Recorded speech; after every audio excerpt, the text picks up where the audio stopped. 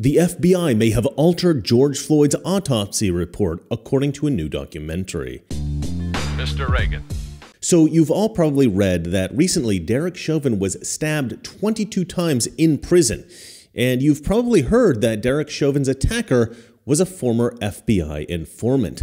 And obviously, a lot of people have found this very suspicious because this FBI informant, he's not even black. And logically, it just makes sense that if there was a prisoner who really hated Derek Chauvin and wanted him to die, it'd probably be a black person who was brainwashed into believing that Derek Chauvin was an evil racist. I mean, that's what the media narrative has been for years now. But it wasn't a black guy. It was a Mexican guy. And not only was it a Mexican guy, but he claims that he attacked Derek Chauvin on Black Friday, which is called that because that's when the ledgers of department stores go back into the black after being in the red, losing money all year long. But this guy claims that he attacked Derek Chauvin on Black Friday because it was symbolically related to the Black Lives Matter movement and also the black hand symbol used by the Mexican mafia, which are three totally unrelated things. This makes zero sense. This is the most garbage made-up story I've ever heard. This sounds a lot like the kind of BS story that an FBI informant invents on the spot after carrying out a hit job issued by the FBI. But why would the FBI want Derek Chauvin dead? I mean, I've seen a lot of speculation on Twitter, but honestly, I don't know. But there is a new documentary out that proposes an interesting theory about the George Floyd autopsy report. And let me say that I don't actually buy what they're saying in this documentary. I don't believe that they are right. But it's an interesting theory, and maybe I'm wrong. So I'll explain why I don't buy it at the end of the video, but I feel like I should put it out there anyway just to see what you guys think. So this documentary proposes that the official autopsy report issued by the medical examiner was altered by the FBI. It's a fascinating proposition. I'll play a bit of this documentary in one moment. First, of course, I have to sell you something. Chances are you've been here before. The chaos in the markets, oil and stocks. Just when you thought it was safe and interest rates are rising, new threats come out of nowhere. Tensions are boiling from Asia to Europe. Things are very volatile right now. You may not have considered gold before, but listen, it is not speculation, it's insurance. And right now, you need some insurance. Noble Gold Investments have been protecting investors from disaster for years with precious metals. So if you're worried, it might be time to take a fresh look at gold and silver. Gold is a proven safe haven shield for your portfolio and a volatility balance against uncertainty. Right now, Noble Gold Investments is offering a free 5-ounce America the Beautiful coin with its new IRAs this month. If you open your Noble Gold Investments IRA or 401k rollover, you can claim your coin today. Remember, crisis brews, portfolios waver, gold insulates. Secure yourself against these threats. Go to noblegoldinvestments.com right now, noblegoldinvestments.com, the only gold company I trust. Okay, so 12 hours after George Floyd died, an autopsy was conducted by the Hennepin County medical examiner, Andrew M. Baker.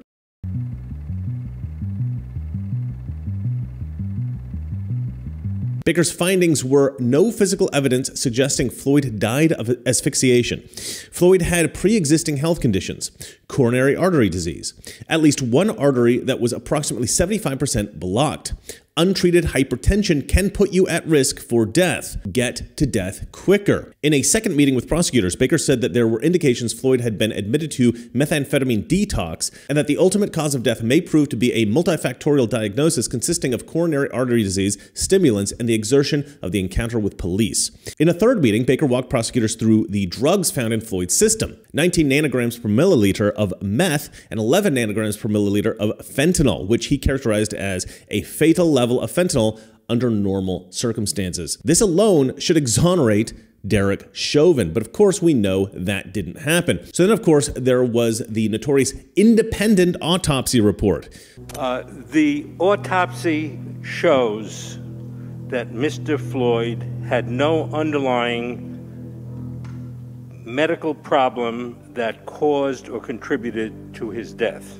So there's another meeting between attorneys from the Minnesota Attorney General's office and Dr. Andrew Baker. And Baker enumerates even more facts which exonerate Derek Chauvin. No bruising on neck, no bruising on back. From the videos that I've seen, it appears like his knee is on the side of his neck, not where the structures are. Most cases of untreated hypertension can put you at risk for death. Certain intoxicants can exacerbate and increase the risk of death. Fentanyl at 11 nanograms per milliliter. Deaths have been certified with levels of 3. If he were found dead at home alone and no other apparent causes, this could be acceptable to call an overdose. In spite of the autopsy report, charges against Derek Chauvin were filed. Today, I filed an amended complaint that charges former Minneapolis police officer Derek Chauvin with murder in the second degree for the death of George Floyd. I believe the evidence available to us now supports the stronger charge of second-degree murder. We've consulted with each other, and we agree. When and how did you become concerned about the autopsy of George Floyd? I think we all saw video and television coverage of this, and I saw one of the body camera footages from the police officers that showed that he was complaining of shortness of breath before entering into the car. Right now. And I just had COVID, man. I don't want to go back to that. When I start breathing, it's going to go off on me, man. Pull your legs in. I started realizing that, hey, something was wrong with this. A few days later, I found out that the autopsy report was available online, and so I downloaded the autopsy report and read through it. When I did that, my jaw hit the floor. In patients that have acromegaly, they tend to die from cardiovascular complications such as heart attack or arrhythmias. Do you feel in a way they were trying to hide this information? I'm not sure if the medical examiners were trying to hide it, but it seems like the prosecutor team was trying to hide it. There's no mention of that in the original autopsy report, nor any of the other reviews. I wouldn't even call them autopsy reports, but other reviews by other medical examiners. What do you think about that? Very strange. It raises a lot of questions. The original autopsy was done 12 hours after he was declared dead. The official report that came out a little bit later, I'm told, was changed after the family had a review by 2 other forensic examiners. Those 2 examiners never did a physical autopsy, and in fact did not view any of the slides or pictures. They complained that they did not have those. We acknowledge that additional medical information, including toxicology and further investigation, are necessary for a final report. What do you think of the federal government's involvement in this case? One of the first questions I asked was the FBI involved? And when I found out the FBI involvement was within 12 to 24 hours, that really raised a red flag for me. The FBI conducted a meeting with Dr. Baker, which really raised another red flag. I think there's a lot of questions that remained unanswered with this. Okay, so now this guy says, I was told that the official autopsy report was changed. And he notes that the FBI visiting the medical examiner raises a red flag. Now, I don't know who told this guy that the report was changed. And I don't know if the FBI instructed the medical examiner to alter this report. You know, I don't know how reliable this guy is, but that's what he said. It's in the documentary. Maybe it's true, maybe it isn't. I don't know. But this guy mentions an illness that he believes that George Floyd suffered from. This is an illness that was speculated about in a research study that was conducted by another doctor. And this disease is called acromegaly. And this guy believes that acromegaly was omitted from the report because including that would have indicated that George Floyd was at higher risk of death simply because of this disease. And so it seems like what this guy's saying here is that he believes that the FBI instructed the medical examiner to omit this illness from the report. Now, I'm pretty skeptical of this because actually I don't know how often medical examiners are able to diagnose otherwise undiagnosed rare conditions of patients post-mortem, but I suspect it's not very often.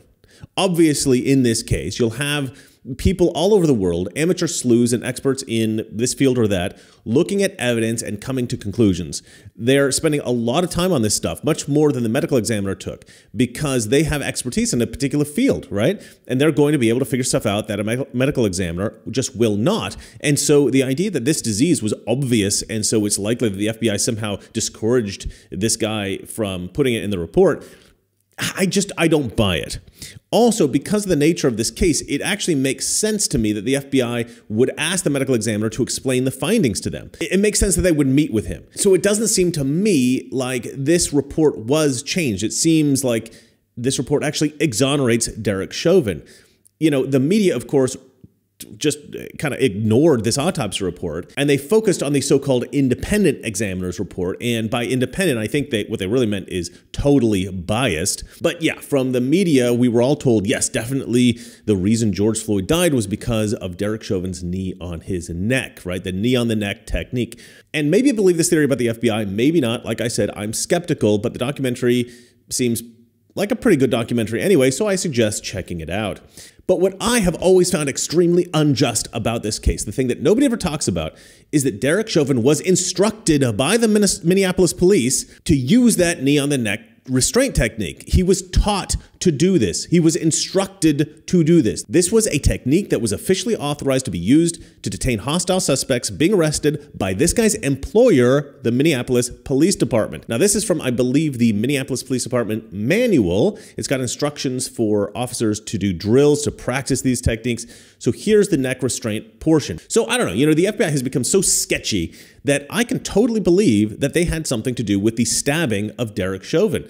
And even though I'm skeptical that they altered the autopsy report, I wouldn't put it past them. Let me know what you guys think in the comment section below. That's it for me. And remember, it's not that all liberal friends are ignorant. It's just they know so much that is not so. Good night. If we lose freedom here, there's no place to escape to. This is the last stand on earth. And this idea that government is beholden to the people, that it has no other source of power except the sovereign people, is still the newest and the most unique idea in all the long history of man's relation to man.